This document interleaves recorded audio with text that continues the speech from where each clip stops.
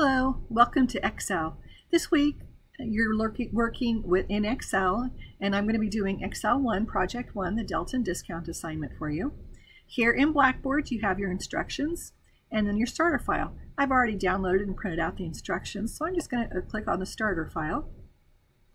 It's going to open up down here in the bottom, and it's going to open up in a protected view.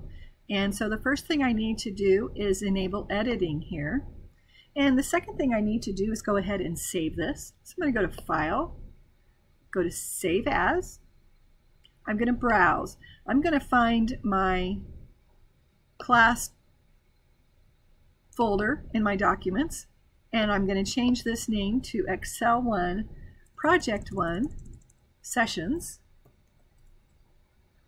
and save. And then the next thing it wants me to do is it wants me to go to the Backstage View. So if I go to File and I go to Info, here's my Backstage View. What we want to do is we want to go over to Properties and go to Advanced Properties. And here where it says Author, you're going to change that and you're going to type in your name. That lets your instructor know that you're the one that's working on this, and say OK. And then click on this arrow up here to go back to your Excel worksheet.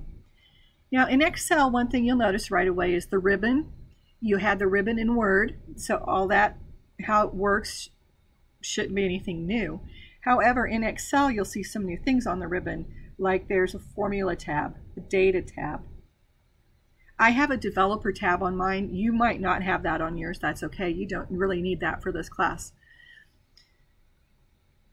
You'll also notice down here in the work area, you've got letters going across the top for your column names and numbers going across the side for your rows. So you'll notice wherever your column and rows intersect, you've got a little box, and that's a cell. Right now I'm on cell C2. The name of the cell is always the column number followed by the row number. So if you're told to do something in A2, you're going to go to A2.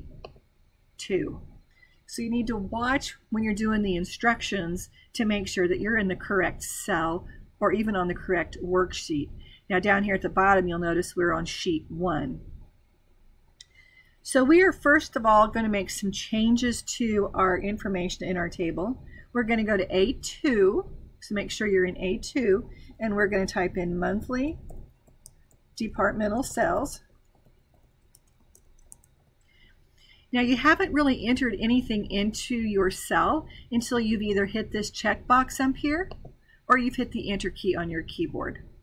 Now even though you've got stuff it looks like in B2, you really don't. It's information from A2 that's bleeding over into B2. So you have entered information, the monthly department cells. You can look up here in your formula bar and you can see that's what's in cell A2. Now we want to go to B5, so we're just going to click in B5 and we're going to change that number to 13442.36. Now when I hit the enter key or that check mark, whichever you prefer, you'll notice that the total columns automatically change for us. And that's because they've used a formula when they set this up, and you'll learn more about formulas later on. So now we're going to go to C7 and we're going to change that to 1155 to 8.13 and enter. Again, notice those columns change. Not only do the columns change, but look down here.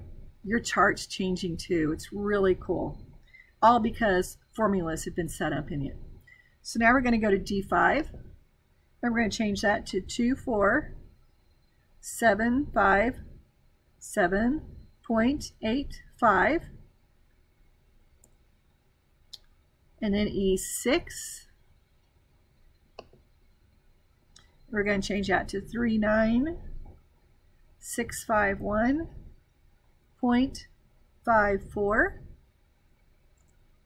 And I'm just hitting the enter key. Then we're going to go to F7. We're going to change that to 29667 0.88. And finally, we're going to go to G6 and enter 19585.46. Enter. So you notice as you put your information in, the totals all changed and your sales chart changed. Now we're going to go to the worksheet title in A1, and we want this to be more impressive, so we're going to change it to the title cell styles. Just like we had cell styles in Word, we also have them in Excel. So over here on your ribbon on the Home tab, we have the cells, or we have styles over here. And we're going to click Cell Styles, and we're going to find the one that says Title. Now your ribbon might look different than mine because your screen might be bigger so you can see more, but you're looking for the Cell Styles button. You can see how it changed my text. Now we're going to merge and center it. We want our title to be centered over our table. So the easiest way to do that is we're going to merge and center. So we're going to select the cell range A1 through H1. So I'm going to put my insertion point in A1, make that my active cell. My cursor is going to change to that white plus sign. When it looks like that, I'm going to hold down with my left mouse key and I'm going to drag over to H1. So I have the cell range A1 through H1 selected. Now up here on my Home tab, I've got Merge and Center. I can click on that and it's going to merge all those cells together and then center my contents. Doesn't that look a little nicer?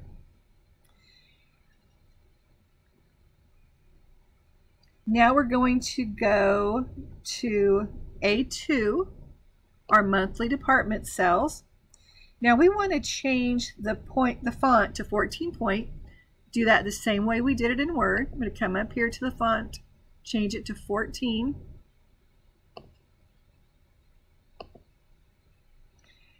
And now I'm going to merge and center it again. I'm going to go from A2 over to H2. Hit merge and center. And now I'm going to change the font color to blue accent 1 darker 50%. So I'm going to come up here to the font color. I'm going to find the blue accent 1 darker 50%.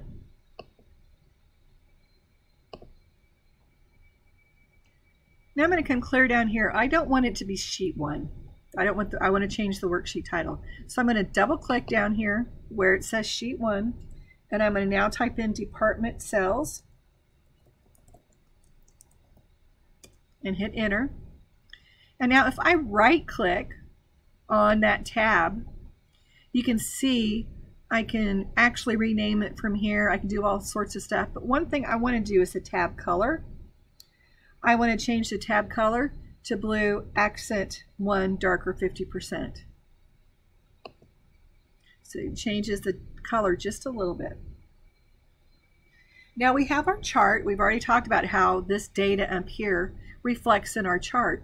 So I'm going to select the chart. Now as soon as I select the chart, just like selecting pictures in Word, I have a new contextual tab up here on my ribbon. It says Chart Tools.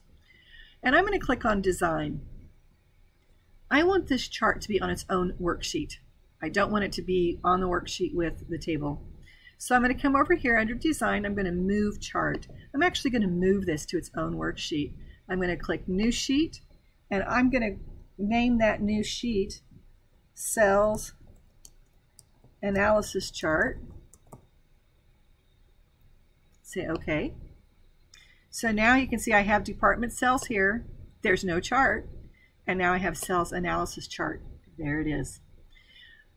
I want to change this title to all caps, and I want it to be monthly sales total.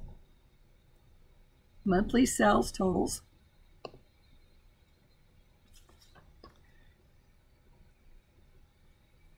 Now I'm going to go back to the department cells worksheet. And this really isn't Delton discount. it's my own discount store. So I'm going to come up here, I'm going to get rid of Delton, and I'm going to type in my own last name. Make sure my cap lock key is turned off. And it's going to be Sessions Discount.